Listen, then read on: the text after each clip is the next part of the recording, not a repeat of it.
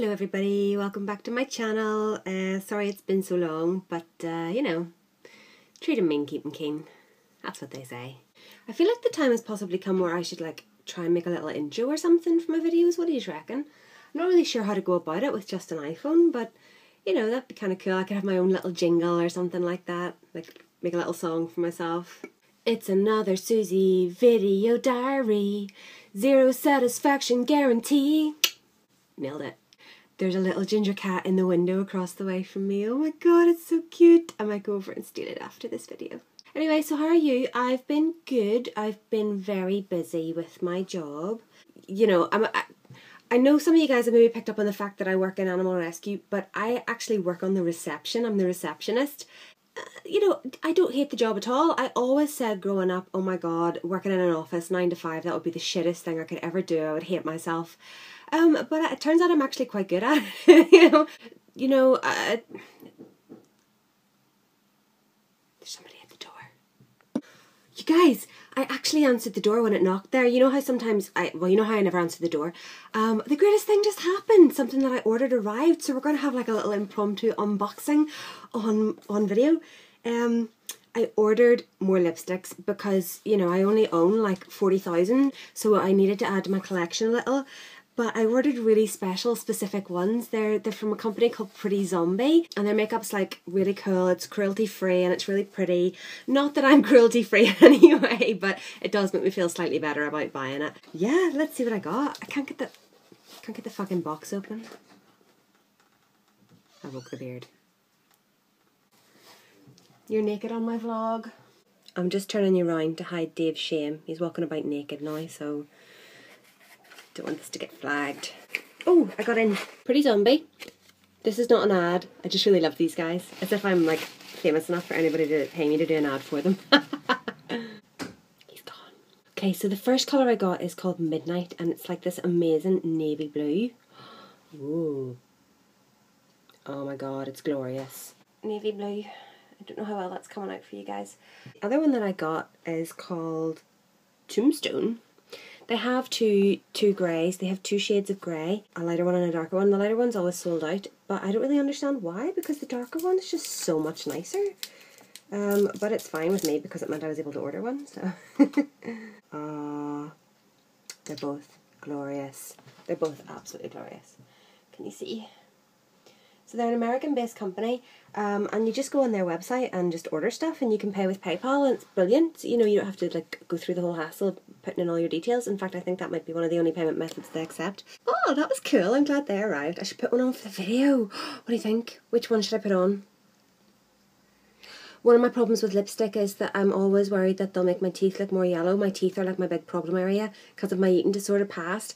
My teeth are like horrible and damaged now, so if I get a colour and put it on that makes it look even remotely yellower, I just won't wear it.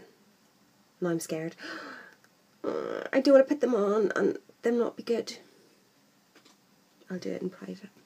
Oh, look, little fake mouse. I was talking about how I was a receptionist, and yeah, it's pretty cool. Like, turns out I'm quite good at it, and that's really odd. It's really strange to me, but it's like I always thought that if I was going to be a receptionist that I could like wear cute little outfits and like my sexy glasses and stuff like that, but it's completely not the case. You just get really sweaty because you're busy all the time. Yesterday was apparently National Receptionists Day, which I didn't know. If I'd known that, I would have forced them to like be much nicer to me in work than they generally are. Not that they aren't nice to me, but you know, anybody that wants to bring me cake or, you know, endless cups of coffee, that would be fine. Because as we all know, coffee is life. Although you spend so much time talking all day as a receptionist, I don't know if any of you guys out there have ever worked in that sort of like customer service based role before, but you spend so much time talking to people that by the end of it, when you come home, you're just like, don't talk to me. I'll come home at the end of the day and the beard hasn't like seen anyone all day and he'd be like, oh hey, how are you? And I'm just like, fuck up.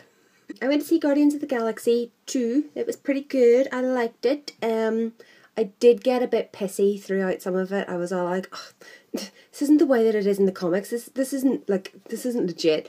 But then I still really enjoyed it. I don't really read Guardians of the Galaxy. I just know an awful lot about Marvel because I have no life. I can see why they've gone the way that they've gone with the story. I don't want to give any spoilers because it's still fairly new, but I can see why they've gone the way that they've gone with the story in the context of the overall Marvel story arc that they're doing with, you know, the Avengers and all the little separate Avengery stuff. I can kind of see why they've done that. And yeah, I liked it. You know, I'm still really invested in the whole Marvel universe. I know it's been going on for a really long time. And some people are getting really sick of it now, some people are getting really bored of it, and I'm like, what's wrong with you, you know? This is clearly the best thing that's going to happen in my life, and when it's all over, I'll just die peacefully in my sleep, please. I had too much free time one day last week. I probably could have shot a video, but I didn't, because I think I couldn't be bothered like getting dressed and putting my makeup on, even though that takes me all of like 4 minutes. But I did this little test on Facebook. You know how sometimes you're scrolling through and these little quizzes come up?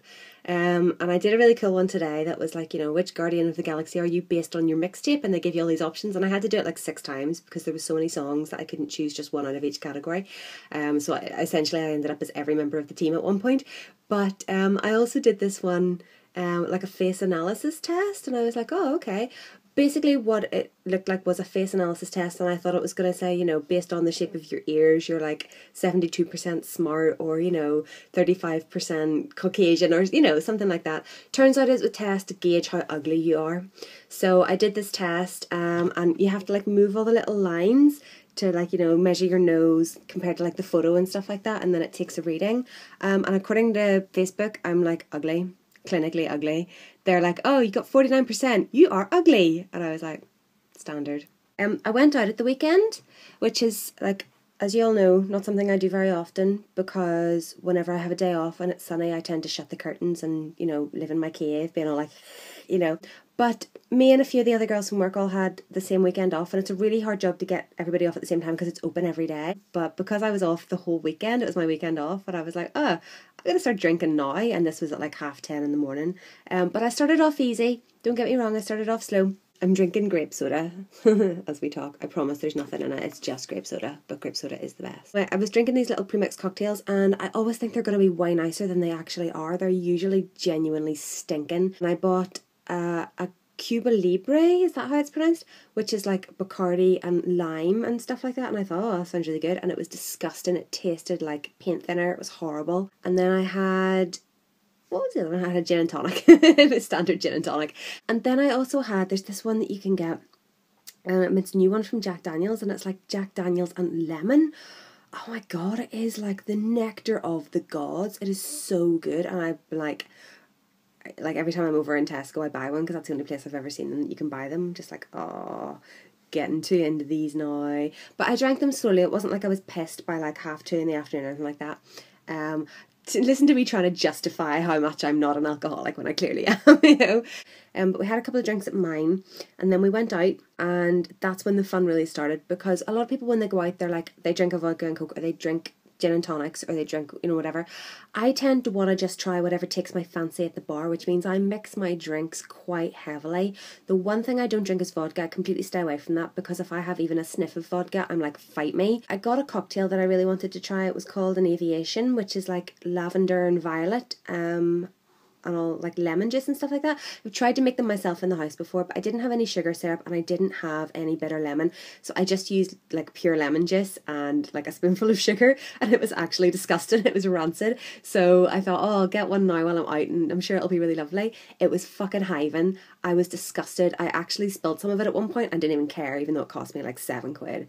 So we ended up down the Rabbit Rooms in Bangor, which is this really lovely little bar. It's really small and it has a little snug, and we managed to get in it. I was so shocked. I didn't even know it was there, but we managed to get in it. And we were drinking basically everything, and at one point one of the girls was like, tequila shots, and I was like, yeah, that seems like a really good idea at this point. It was not a good idea. I also had like Tia Maria, and I had, oh god, we had something called a Baby Guinness, which I think is Tia Maria and Bailey's. That was really nice. I really like that. I would have that again in the future. But like when you're out drinking with me, this is the thing about me, I have no shame really to speak of. I don't have any dignity left, but I have no shame, so it doesn't really seem to matter. It kind of balances out. And I will ask the questions that people want to know. I don't make small talk. I say things like, what shape is your vagina? What's the weirdest thing you've ever done sexually? And then I expect an answer no matter how long I've known you. And I'll just tell you mine as well. I'm just like, oh, this is what I've done. Ha ha ha. Isn't this so funny? We've got to look each other in the eye tomorrow in work. And at one point I forced one of the girls apparently to feel my boob. I was like, feel the weight of these, like seriously, because she's really wee and like I'm not. So I was like, you don't know what it's like having big boobs, and like forced her to feel them. And the next day she was messaging me like, oh my god, you made me feel your boob. And I was like, this is not the worst thing I've ever done to someone when I'm drunk. You're lucky you actually kind of got off lightly, you guys, you know. When I woke up the next day, I didn't feel like I needed to make any apologies, whether I'm sorry or not. Sometimes I just do it because I'm like, oh, smooth the waters. But yeah, they were all like, haha, you're so funny. And I was like, you've seen nothing yet. I woke up the next day. I was still completely pissed when I woke up. So I was like, no, I've got to sit up. I've got to get up. It's about 7:30 in the morning. And I went into the living room and sat upright. Like, I still don't really do hangovers as such. I never throw up after I've been out for a night drinking. My body won't do it. You know, it's not in my genetic line to waste alcohol that way. And then as soon as it hit 12, I was like, Domino's is open. I'm getting myself a Domino's. And I ordered myself a Domino's. I'm lying there on the sofa, all chins, like no makeup, last night's makeup, literally all chins, right? So like, you imagine you're like the phone and I'm scrolling through, right? And I'm shoving pizza in my face. Like, look how unattractive this is. This is so disgusting, right? And I'm shoving pizza in my face. And one of the girls tags me in a photo and I was like, oh, this cannot end well. And I was completely right. Tagged in the photo. I looked like some kind of sea beast sitting next to one of the girls. like I was going to eat her. And I was just like, oh God, this is not a good feeling. So I didn't untag myself in the photos. I don't hate myself that much. I was just like, this is just funny. It's so bad. But I can't take a good picture on a night out. I can't do it. I don't know why. I don't know if it's just because I am actually ugly, like Facebook says, or if it's because it's just not in me to do it. Like nearly every photo I take, especially when I'm with my sister, we're all just like, you know, because we just think it's really funny. But like so many of the photos that I took of them, they're all smelling really nicely and I'm just being a complete ass in the background. One of the girls put a little compilation together for me. I'm going to put it in like right here, okay, like right here.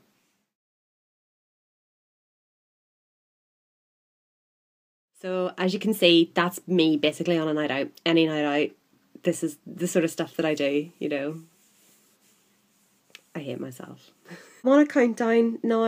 Luke, my friend Luke, that you all know that I'm always banging on about, he's got something like 4 weeks or something like that until he has to leave. In fact, I think it's even less than that. And I'm really sad about it, even though I've got some other really good friends and, you know, I always go on lovely little adventures with Chris and stuff like that, and he's a little bit more open to me vlogging him than Luke is, even though they're both really cool, really funny guys. I am really going to miss him. He's going to be away. I mean, it's going to give me a great opportunity in the future, wherever he ends up being based with his new job. I'll go there and I'll visit him and I'll vlog there and it'll be really cool. You'll probably get more videos out of it though, which, you know, I don't know if that's a good thing for you or not, I'm not going to lie. I mean, look at the pure non-quality content that I'm already delivering you. I think I'm going to start a new series of videos because, guys, I think it's time. We need to get to know each other better. So I'm going to start a little series of videos, and I think I'm going to do a little A to Z of me, what I like, what I'm into, why I'm into it. You could watch it and know me better, and then, you know, I'll feel like self-important in my own small sphere of the world. I hope you guys are doing well. Love you loads. Have a good week. I will get back to you as soon as I can. I'm going to go and try my new lipsticks. Bye!